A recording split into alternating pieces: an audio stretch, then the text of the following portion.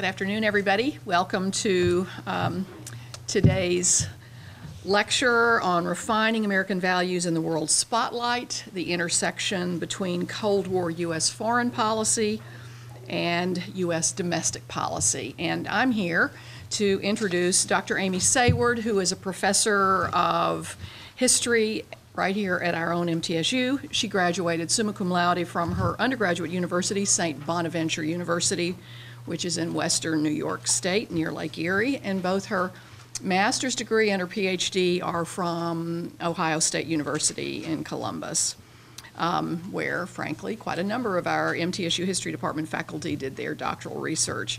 Dr. Sayward has held many positions here in administration at MTSU. She was chair of the History Department for a number of years. She became Associate Dean of the College of Graduate Studies for a number of years. She's currently chair of the university's General Education Committee.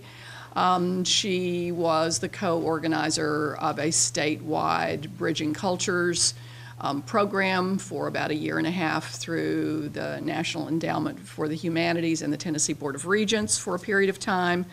And she teaches history here at our university. She directs also in all of her spare time all sorts of civic organizations in which she is fiercely involved.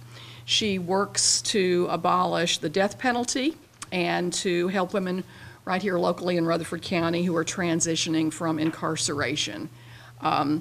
Professor Sayward is the author of 2 edited books on Tennessee's history, including Tennessee's New Abolitionists, in which she collaborated with other activists about anti-death penalty matters. And I expect the Trumpian proposal to execute drug providers, perhaps drug company executives, is perhaps a concept she could spend some time discussing if that's what we were talking about during this hour.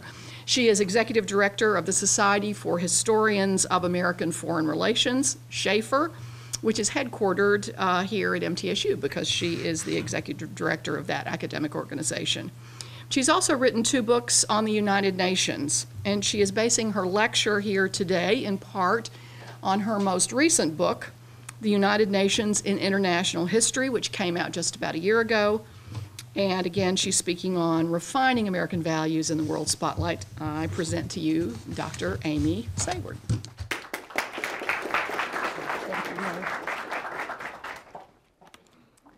Thank you for that wonderful introduction and for the opportunity to speak with you here today. I have always been particularly interested in foreign policy and how it intersects with domestic policy. One of the things that historians are always asking and telling students they should do is figure out who's the author, what's the source, what perspective do they bring. So this is me. I'm a Cold War kid. I was born in 1969. At that point, Ronald Reagan became president of the United States, and he remained president of the United States until I was a junior in college. So I grew up with Ronald Reagan as my president, and therefore tended to believe that because the Cold War, the U.S. was facing off with the Soviet Union, the maps in my classroom looked kind of like this. In blue, so the old blue states and red states didn't always refer to Democrats and Republicans. They used to refer to the free world. See, the dark blue, the United States were strong, true blue. Lighter blue are folks who are generally allied with us. And dark red, the Soviet Union, the evil empire, according to Ronald Reagan, and other shades of red and blue. And the world was divided into these sort of easy binaries. On the one side, the forces of truth, goodness, light, freedom. The other side, totalitarianism and such. And then I went off to college. And much like you, I was an honors student at St. Bonaventure University. And suddenly history became a little more messy. Those easy sort of one side versus the other, when I was looking at things like the Cuban Revolution and the Vietnam War, suddenly became a little more complex. So I want us to look at today some of that complexity. One of the things I want you, to think about is those values don't go away. I'm still a very idealistic person. I fight for policies that I think are important and right on the domestic scene and in terms of foreign policy. But I want us today to look back in history a little bit and to understand the ways in which American values are always being defined, redefined, clarified as we move back and forth between domestic policy and foreign policy. And I want us today to look at that oscillation back and forth between the two. In particular, we're going to look at the ways in which the early Cold War American values, particularly the idea of human rights, that the U.S. saw itself as something of a champion of, how that position gets challenged by the Soviet Union, by the Third World, and ultimately how some of the international criticism coming back at the United States will influence U.S. presidents' views towards the emerging civil rights movement in the United States. So that's what we're going to look at a little bit today. So the United States had some really good reasons to think that they should be seen as the champion of human rights in the world. After all, the Declaration of Independence established that idea of fundamental rights. We followed it up with the Bill of Rights. And by the time we hit World War II, we've got about 170 years of functioning democratic Republican government. No other country in the world could say that, right? So that's all to the good. World War II, Franklin Roosevelt builds that out into the Atlantic Charter, which were the war goals of the Allies. Norman Rockwell makes the Atlantic Charter famous by drawing pictures of freedom of speech, freedom of religion. These were the things that the Allies were fighting for in World War II. And these are exactly the types of things that get written into the UN Charter that the United States helps to lead the charge on, the creation of the United Nations and signing its charter. So this all looks good, right? But the US State Department, in looking at human rights in the early Cold War, says, well, there's a really big problem with this effort to pose ourselves as a champion of human rights and and values, those American values. And that is racial segregation and the violence that underlay that system in the United States. So racial segregation, separate schools, drinking fountains, the process of redlining or identifying which areas could receive funding for mortgages, which couldn't. In some ways, those were the more benign aspects of the racial segregation in the United States. But it was clear to African Americans in particular that violence and the threat of violence underlay that social hierarchy, which included lynching, which included, for example, this is Emmett Till, whose violent death, becomes very much a rallying point for African Americans. These images would be very damaging to any sense of the United States promoting itself as a champion of human rights. And ultimately, it's not until African Americans gain full legal civil rights that the United States has any real ability to put itself forward effectively as a leader in human rights. So, right off the bat, after the United Nations is established, a group called the National Negro Congress decides that since the UN Charter calls for human rights for all people, regardless of race or religion, that it was going to bring a petition before the United Nations. They enlisted a historian who pulled together their petition to the United Nations on behalf of 13 million oppressed Negro citizens of the United States of America on the 6th of June, 1946. Among the other statistics listed, it pointed out that more than 40% of black children finished no more than 4 years of formal education in the United States because of the economic and educational discrimination they posed. Well, the first Director General of the United Nations, Turgid Lai, didn't really know what to do with this petition, right? So the United Nations is supposed to stand for human rights, but they didn't really have much of a mechanism set up yet for what to do with this. So he receives this petition, doesn't really know what to do with it. Soviet Union, they know exactly what to do with this. They begin, putting out propaganda, news around the world. They particularly pull incidents of lynching and violence towards Black American veterans of World War II, and says, is this the country that's supposed to be promoting human rights? This doesn't seem to make any sense. The State Department simply said, well, the National Negro Congress is a Communist Front organization. And that charge had some validity. They were allied with the Communist Party. They were organizing African Americans as one part of a strategy to help change the United States, bring it closer to the Soviet Union. But there was also some truth in what was presented. And therefore, groups like the NAACP, interestingly, the government of Bolivia, and several groups from the West Indies and other civil rights organizations also backed this petition to the United Nations. What's the response of the United States? Well, in addition to trying to marginalize the National Negro Congress, they work to make sure that the new UN Commission on Human Rights will have almost no power.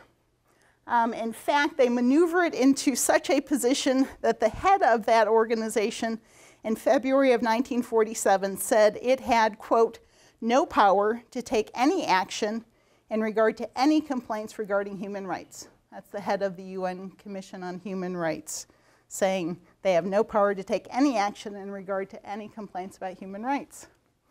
Not a very strong and vital organization right off the bat. But what's quickly emerging is the United States has a problem. They at least have a PR problem. They may have a deeper problem in terms of the way the country is working. And in fact, they do, because the NAACP then picks up the National Negro Congress's 8-page petition, adds statistical indices, points out the pervasiveness of both violence and discrimination, and they bring it back to the UN Commission on Human Rights.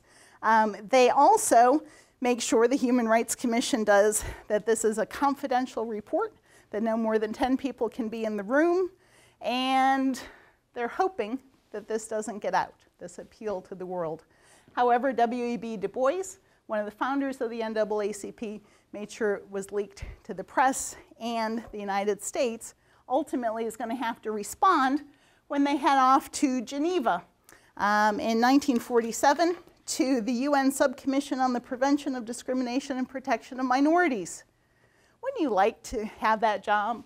Be the person in the State Department, Jonathan Daniels. Your job is to head off to Geneva and to defend the United States before the Subcommission on the Prevention of Discrimination and Protection of Minorities after an appeal to the world has come out. Not the best job in the world to have.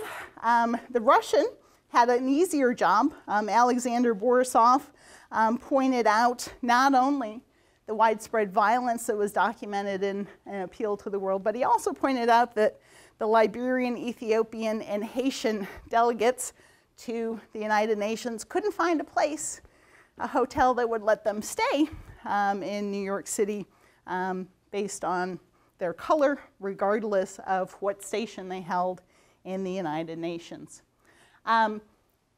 But if it's your job to defend the United States, that's what you're going to do. So Jonathan Daniels said, look, President Truman has created a commission on civil rights.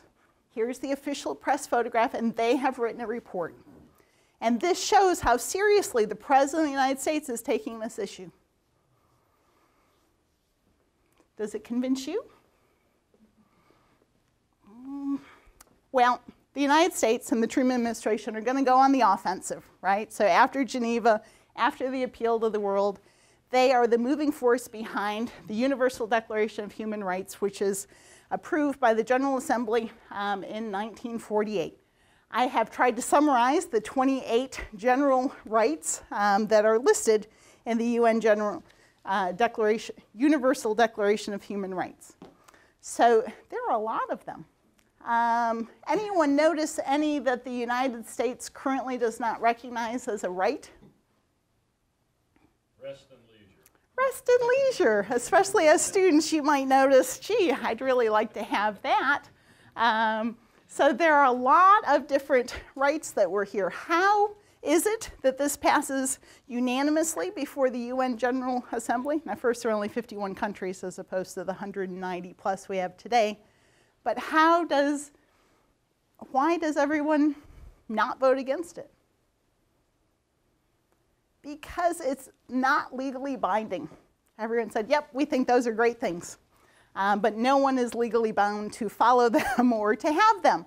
It is a general declaration of principles. So from the United States perspective, it's like the Declaration of Independence, right? We say that everyone has right to life, liberty, and the pursuit of happiness. And that takes us a while to figure out how to actually make that work in terms of the government. So the idea was the same here. We're going to issue the Declaration of Human Rights, and then we'll figure out how to make it legally binding through covenants regarding human rights. Anyone want to guess how long it takes the covenants to make it to the United Nations? Well, they're finally approved in 1976. I was alive then. I wasn't alive in 1948. It takes a long, long, long time. And some countries approve some of them and not approve others of them. So again, the United States appears like it is on top, right? It's the moving force. Indeed, anyone recognize this lady here who chaired the UN Human Rights Commission and is there in the press photograph? Eleanor Roosevelt, right? So former First Lady, advocate of civil rights to various degrees, one of the early members of the NAACP. So this all is looking good, right? The United States is looking good. Now, I said no one voted against the Universal Declaration, but some folks chose not to vote for it. A number of countries abstained. Anyone want to guess who? The US did not abstain, but the entire Soviet bloc did. So the Soviet Union, also Saudi Arabia.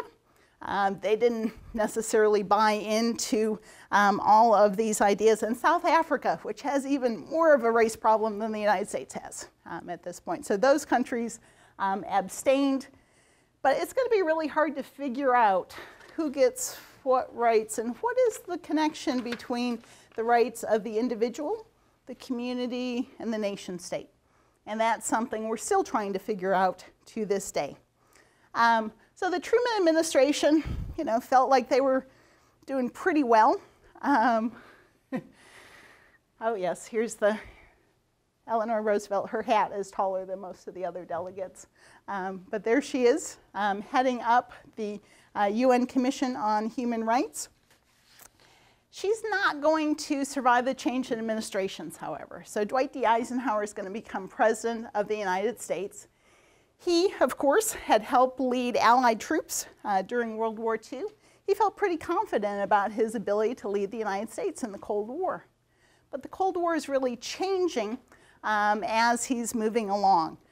First of all, he's really unhappy with the UN Commission on Human Rights, because Eleanor Roosevelt had proposed an amendment. As they were debating the covenants, she said, what we really need is a federal clause. Countries like the United States that are a federal government made up of a variety of states, we really can't, under our Constitution, control what every state does. And so she proposes that a country like the United States should get a bit of an exemption.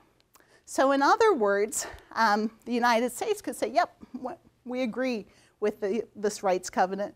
Now the state of Mississippi, they might not be doing everything, but we don't have any control over that. That's okay.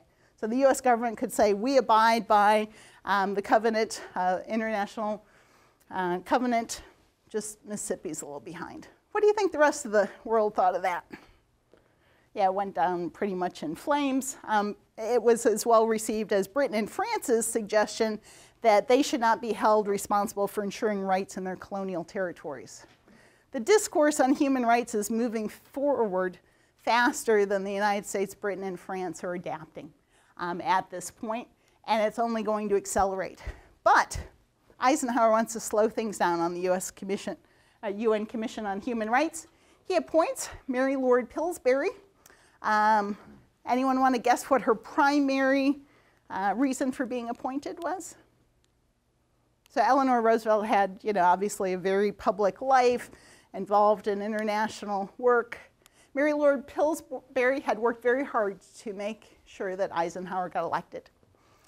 She had a fair bit of money from the Pillsbury Company and used that to help ensure that Eisenhower got elected.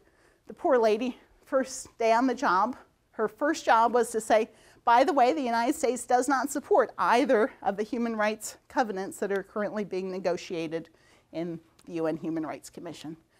But she's got perseverance. She stays there for the whole 8 years, and the Eisenhower administration doesn't care to move forward in terms of human rights there, but the world's changing.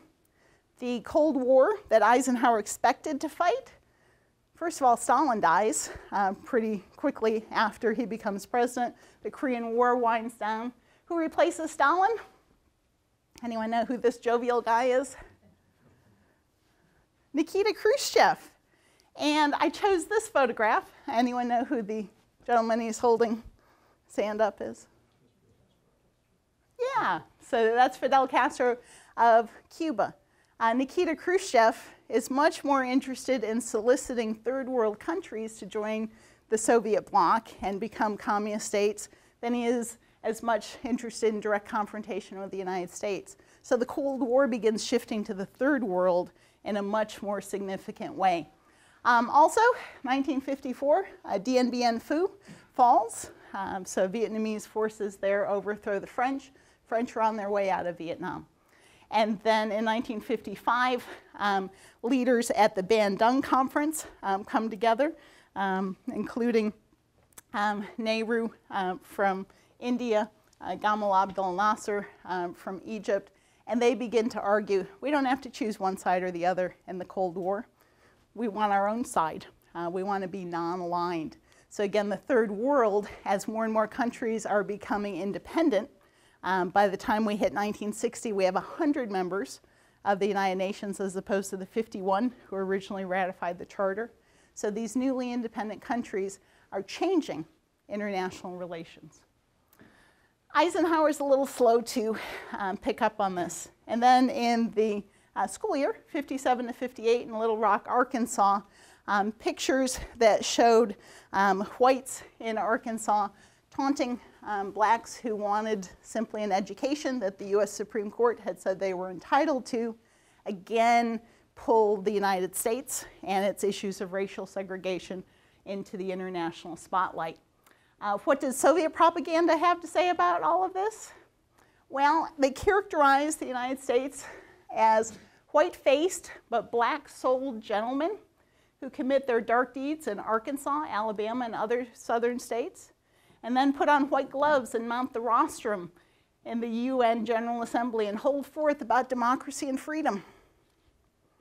It's a pretty biting characterization. Also, the Soviet Union very interested in distracting the UN from their invasion of Hungary that had just happened. So again, this becomes the football in terms of international diplomacy. But it's not just the Soviet Union. Increasingly, other countries are picking up on and distressed by what's happening in the United States, and increasingly they're seeing it. They're seeing the photographs, they're seeing the newsreels through modern media. The US Foreign Service, concerned about the damage that this is doing, decided to run public opinion surveys in 10 European cities, New Delhi, the capital of India, Mexico City, and one other, let me find the other city.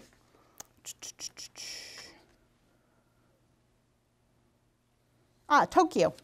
Tokyo. What they found was public opinion in all of those cities was overwhelmingly unfavorable toward US race relations. They felt that African Americans were badly treated and their treatment was simply getting worse. Pictures like this that show members of the 101st Airborne required to escort kids to school did nothing to help.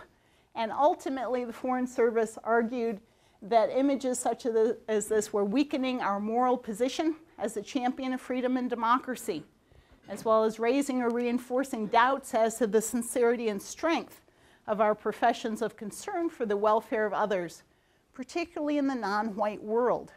The argument is, if African Americans are not treated equally in the United States, how will newly independent countries in the Middle East and Africa gauge our sincerity? So the State Department comes up with a great idea. It's symbolic, but maybe significant. 1958 is going to be the world's first World's Fair since World War II, and they want to make a big splash. Here's a photograph of the American Pavilion, and then on the postage stamp, you see it's a great big exhibit, right? We're the leader of the free world, leader in technology. We wanted to present that. But the State Department said we also need to not just focus on the positives, we also need to recognize that we have some problems. In fact, they are going to put together an additional exhibit that's out back behind called Unfinished Business. And in that, they are going to deal with the question of racial segregation. So they had tour guides and they had photographs, and the very first stop informed you that 17 million Negroes have yet to win all of the human rights promised them by American democracy. But it said, look beyond the headlines. They had lots of headlines about Arkansas and other things. They said, look behind the headlines and look at the ways in which African Americans are making real strides towards equality. So the next stop on the tour invited you to look at increases in voting numbers, increasing enrollment in college, increasing wages, and the fact that Southern schools were integrating. So these were all positive things. And then you would go to the last room that featured this photograph that showed black and white children playing together with this idea at the end. American communities, like American individuals, like to emulate and surpass one another. By this process, democracy's unfinished business, already partially mastered, will get done on a national scale. The goal that draws us is not utopia, but larger freedom with more justice. So you see all these American values in here? Democracy is our method. Slowly but surely it works. So what do you think people thought of this exhibit? 1958? You're not buying it? Well, foreign visitors thought it was disarmingly honest. Said, yep, they're facing up to the fact that they have a problem, that democracy can be messy, and that it may take time to achieve, the full vision of American democracy. But it received pretty positive views from European visitors. However, some other folks had different ideas about it. Elected officials from the American South were pretty negative about it. So Senator Herman Talmadge, who is a Democrat from South Carolina, before the exhibit even went up, as soon as he heard about it, he wrote to Secretary of State John Foster Dulles, and he couldn't even figure out why this was part of it. He said he couldn't imagine, by any stretch of the imagination, how this could be said to be one of legitimate concern to citizens of other countries. Why are you putting our dirty laundry in front of other people? This seemed to him to be completely out of bounds. Two representatives, Mendel Rivers from South Carolina and Prince Preston from Georgia, went all the way to Brussels, Belgium to look at the exhibit in person and see what the hubbub was about. So there they are. They objected to the fundamental idea of the whole thing. The idea that segregation was a problem that the United States must solve. They disagreed. This is not a problem. This isn't something the United States would solve. This is a states' rights issue. Their states would deal with things. They suggested that if the U.S. wanted to have an exhibit about problems, they had some suggestions for problems that they told the New York Times that could be usefully explored. They thought they should look at crime and the influx of Puerto Ricans into the United States, which is kind of a really odd set of things, but there they were quoted in the New York Times. So, Eisenhower, what do you think he's going to do in face of Southern criticism of this World's Fair exhibit? Is he a strong advocate for civil rights? It's a little wishy-washy. So ultimately, he's not real happy with this. They closed the exhibit and they put up a public health exhibit. and they move on. Well, we're going to get a new president, elected in 1960, youngest president up until that point, who in his inaugural address said that he really had a new vision for America and promoting American values through things like the Peace Corps. He appoints as the Secretary of State Dean Rusk, and Dean Rusk really wanted to put into place a foreign policy that reflected some of the initiatives that Kennedy had pursued. As a senator, he had particularly focused on diplomacy toward the new African countries. He writes as president to world leaders like Gamal Abdel Nasser of Egypt. He seems much more inclined to bring the third world into American foreign policy as an integral part of American foreign policy. But poor Dean Rusk has got some problems. Primarily, one of the problems that he's having to deal with is the fact that African ambassadors to the United States, if they're in the American South, are not treated equally. He recounted in his biography that a new African ambassador was on his way to the United Nations. So he flew into Miami, and then before his connection went up to New York City, all of the white passengers on the plane were escorted off and taken to lunch in a restaurant. The African ambassador was escorted to the corner of the airplane hangar where they had a canvas stool set out for him, and they had a sandwich that was wrapped in wax paper for him, and then they got on their plane and they flew up to New York City. And then Dean Rusk had to ask that African ambassador to side with the United States on several key human rights votes. How's that going to go? Again, you know, America's system of racial integration, or segregation and lack of integration continues to be a sore spot, a point of embarrassment. President Kennedy, although he had signaled that he supported civil rights, he didn't really want to do a lot on civil rights early on. And he got a little annoyed when civil rights activists decided to act anyways.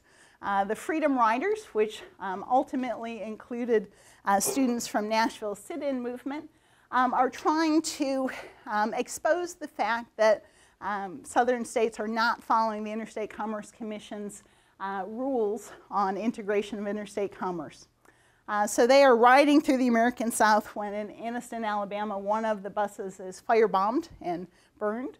And then when they get to Birmingham, Alabama, a number of the activists, both black and white, are, including John Siegenthaler, are rather brutally beaten.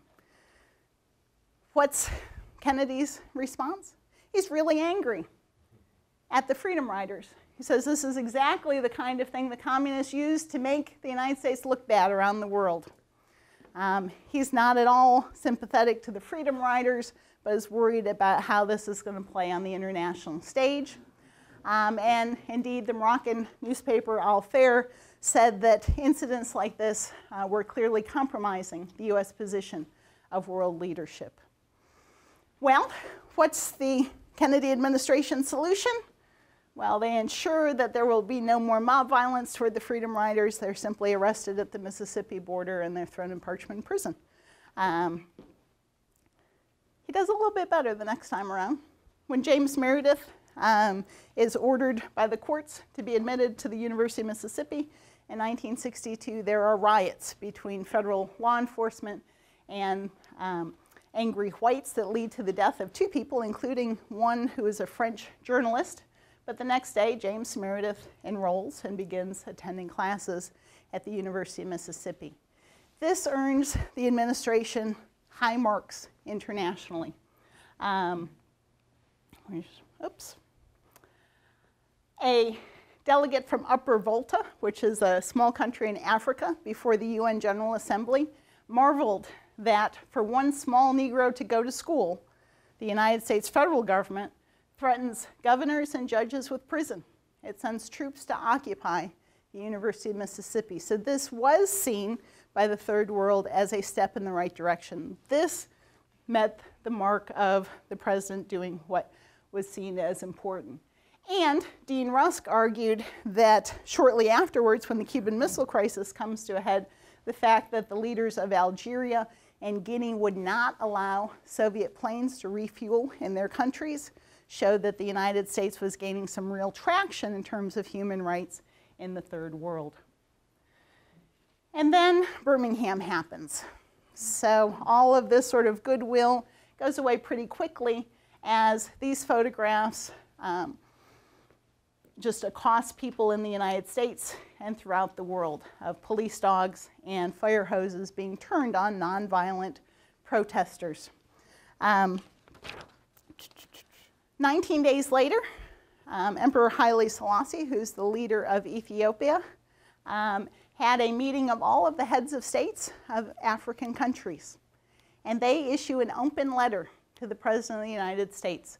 It was written by the Prime Minister of Uganda, and it read, "The Negroes who have been subjected to the most inhuman treatment, who have been blasted with fire hoses cranked up to such pressure that the water would strip bark off of trees, at whom the police have deliberately set snarling dogs, are our own kith and kin. The only offenses which these people have committed are that they are black, and they have demanded the right to be free and to hold their heads up as equal citizens of the United States." He goes on, so this is Milton Obote, the Prime Minister, said, "Nothing is more paradoxical than that these events should take place in the United States, and at a time when that country is anxious to project its image before the world screen as the archetype of democracy and the champion of freedom." And in case this was a little too subtle and folks in the United States might miss his point, he says, "The eyes and ears of the world are concentrated on events in Alabama. And it is the duty of the free world, and more so of the countries that hold themselves up as the leaders of that free world, to see that all of their citizens, regardless of the color of their skin, are free." So this is a pretty strong statement from all of the assembled heads of state on the continent of Africa. What's the response by President Kennedy? On June 3rd, 1963, he addresses the nation, and he says, "We preach freedom around the world, and we mean it. And we cherish our freedom here at home. But are we to say to the world, and much more importantly to each other, that this is a land of the free, except for the Negroes? That we have no second-class citizens except Negroes? That we have no class or caste system, no ghettos, no master class, except with respect to Negroes?" This was his opening volley in proposing a Civil Rights Act to Congress that would eventually become the Civil Rights Act of 1964, which eliminates racial discrimination in public facilities. Of course, Kennedy would not live to see that. The March on Washington also serves to promote that, and I'm going to wind up my story there so that we're going to have a little time. But a couple of conclusions. International pressure does play a part. So notice it's bold, underlined, and italics, right? Without a vital activist community here, it wouldn't have happened. But it's important, I think, to realize that the international community did play a part, especially in the way that U.S. presidents choose to play a role or not play a role in the civil rights movement. And that becomes especially true as modern media and democracy, right, mean that what happens in the United States does not stay in the United States. It is beamed all over the world.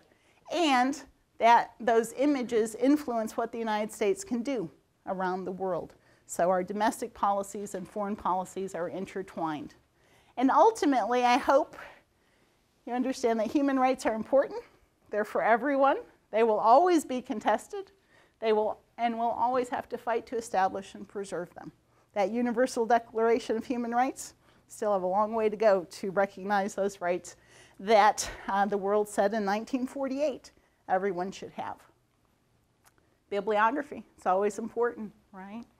Carol Anderson's book, Eyes Off the Prize, especially focuses on that story of the NAACP and the National Negro Congress and their efforts to work through the United Nations in that period before the Civil Rights Movement. I put that in air quotes because the Civil Rights Movement doesn't start with Brown versus Board of Education. Carol's a friend of mine. We went through graduate school together. Mary Dudziak's Cold War Civil Rights especially focuses on those images and the way that they're received around the world, especially looking at the impact for the Kennedy administration. Michael Kren's article in Diplomatic History focused on that 1958 World's Fair exhibit and the responses to it. And my book looks in part at the UN, the Universal Declaration on Human Rights. So if there are things that you want to learn more about, there we go. And with that, I'm going to stop and say that I have squished a lot of stuff in, and I'm happy to answer any questions that you have about any of these several presidential administrations and a couple decades of international diplomacy that you might want to know more about. Yes? How much longer do you think it would have taken for the Civil Rights Act to have passed without the international pressure? Well, so that's an interesting domestic political question. I don't think it would have passed if Kennedy had lived. I think it took Lyndon Johnson and his political acumen and his ability to sort of mobilize the emotions of the American people by posing the Civil Rights Act as what John F. Kennedy would have wanted to get it through Congress. But he certainly wanted to be seen as a leader of civil rights and to increase his international profile. He will gladly accept all the plaudits that come his way for the Civil Rights Act of '64 and the Voting Rights Act of '65. And then you would think, okay, you know, legal civil rights are here, so international community is going to love us. Nope. Vietnam War is going to sort of sidetrack any sort of efforts to promote ourselves again as champions of human rights. So we keep working on that. There's another book that looks at the 1970s and particularly the Carter administration's efforts to elevate human rights as part of American foreign policy. Is an effort to sort of rejuvenate that agenda after the Vietnam War. Thanks for that question. Yes? As one who grew up in that era, it was like a walk down memory lane, so thank you for that. I was born in 1942. I recognized all figures in your presentation. I can say in those years, I lived in Nashville during the sit-ins, you know, in the lunch counter sit-ins. I can say in all those years, we've come a long way, but we have a long way to go. Thank you. Thank you. Yes? When you were talking about the surveys that they gave out to the 10 cities, what were some questions that they asked? So first of all, they asked sort of, you know, how do you think race relations in the United States are? And how are African Americans treated? And then I didn't see all of the survey sort of items that led to those conclusions from the State Department. I pulled that mostly from Mary Dudziak. I graduated high school at Little Rock Central. I'm just wondering what was the initial response to the desegregation? In Little Rock? Of the whole country, how do they look at that? Well, so I'm going to step away from my foreign policy and put on my Tennessee historian hat. One of the things that stuns me is that Clinton High School in Tennessee is desegregated first, but it doesn't draw nearly the same attention, even though there's violence around that. But Little Rock becomes the focus for whatever reason. And certainly, in part, I think it's because of the governor's response, where Governor Clement was much more trying to ensure peaceful integration. Arkansas's governor had a different sort of agenda. So I think that's one of the things that really raised the international profile and led Eisenhower to decide that U.S. troops had to be sent in. So that's a significant change in comparison. So Tennessee does a lot better than Arkansas does in terms of that early integration. But it's going to take a long time for integration of public schools to really take hold in the American South after those first couple of cases. But I don't think I answered your question. I mean, like, was it an overwhelmingly positive reaction from other states, or? It depended on what side of the Mason-Dixon line you generally were on. Certainly there is racial discrimination and informal segregation in the North. When we look at Brown versus Board of Education, of course, Linda Brown, is not from a deep South, a deep South state. And we see violence in Boston as you move to sort of redraw school lines and use busing to actually integrate the populations in schools. So it kind of depended on whether it was folks who identified the South as they're different than us, they're worse than us, or whether they really recognized we're really kind of in the same boat. We just don't like to acknowledge it in the same way.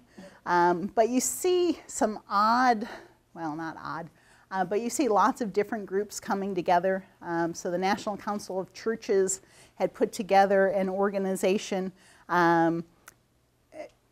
They recognized that racial integration was a key issue dividing the country, and they send a Southern Baptist minister named Will Campbell, who's a white Baptist minister. He goes out to Little Rock and helps escort the students. He's the only white person who's asked to join the Southern Christian Leadership Conference when it's formed. You have lots of Catholic nuns who sort of show up and join civil rights. So you get interesting and sort of odd cross sections of Americans who feel that the system of racial segregation offends their values as Americans, as Christians, in ways you might not always expect. Yes? So I'm curious, from your perspective and given the history you just laid out for us, how do you feel the international community has evolved in terms of being able to call out the United States for its hypocrisy, particularly maybe given the current administration that we have? Well, interestingly, I'm going to go back to a historical question more. When I look at the non-aligned movement, folks like Nasser, Nehru, they very much have the moral high ground in the 40s, 50s, and even into the 1960s. They've won sort of battles, either nonviolent or violent battles to gain their country's independence. But as we move into the 70s and 80s, and a lot of those leaders aren't really interested in democratic change. They think they should continue in power sort of indefinitely. They sort of lose their moral high ground ultimately. So their hypocrisy, in some ways talking about democracy and human rights, and their records erode their ability to be critical of other countries, such as the United States and Western Europe. Probably the best recent example, so Robert Mugabe of Zimbabwe, right? So he was one of the leaders fighting for Zimbabwean independence, finally gained in '74. But then, he increasingly, clung on to power, was willing to do whatever was required for him to remain in power. And so it really sort of, and if you look at South Africa, the African National Congress is now under this sort of huge cloud of corruption and other sort of allegations where, initially they're seen as, right, the good guys. It's hard to govern. It's especially hard. There aren't a lot of good examples of leaders of liberation struggles who become effective leaders. Lech Walesa is one of my favorite examples. He was the person to lead Poland out of communist rule, and he was not the person to lead a free Poland afterwards. So it's almost a different skill set, I think, sometimes that is required. But I think it's the changing position in internal dynamics in a lot of those third world countries that erodes their ability to serve as credible or authentic critics. So the international community, I think, has actually become a lot more jaded over time. I think fewer countries are willing to sort of put themselves forward in those idealistic terms. But that's my view for today. But don't give up on those ideals. Otherwise, I don't think you know where you're going or what you stand for. So, yes? Going back to the question before about, Clinton, did they use the Clinton 12 in any, the United States as any, kind of positive? I know there was violence and stuff still, but... haven't seen any evidence of that. That'd be a great article to look at. But I haven't looked at that specifically. I just remember I was doing a teaching workshop as part of Teaching American History initiative, and I learned about it. I'm like, why didn't I ever hear this story? You know, it wasn't part of, you know, the sort of Eyes on the Prize, you know, the big PBS series. It wasn't part of that narrative. It wasn't part of the narrative on civil rights that I learned about when I was growing up. So I was really surprised to learn about it. And yeah, that's a good next step to sort of look at, you know, is there any effort? Generally, the United States sought to sort of counteract these sort of negative views by sending sort of famous African Americans on speaking tours overseas, especially jazz artists. Louis Armstrong served on a number of sort of goodwill tours. A woman named Edith Sampson goes on a speaking tour of Scandinavia, basically arguing that African Americans are doing just fine in the American South through the 50s. A little disingenuous, but the State Department's response is to send out African Americans to, you know, sort of present the view they want presented, and they start pulling passports. So W.E.B. Du Bois loses his passport, his ability to travel outside of the country. Paul Robeson, who was a famous performer and then activist, loses his ability to travel. So that's something federal governments start doing. They get to determine who travels overseas and who doesn't. So they would grant access to folks presenting the views that they wanted and prevent, as much as they could, others from presenting their views. Interestingly, so it's not till the Kennedy administration that W.E.B. Du Bois gets his passport back, and he chooses then to go to Ghana, one of the newly independent countries in Africa, and he spends his last years there. He leaves the United States altogether.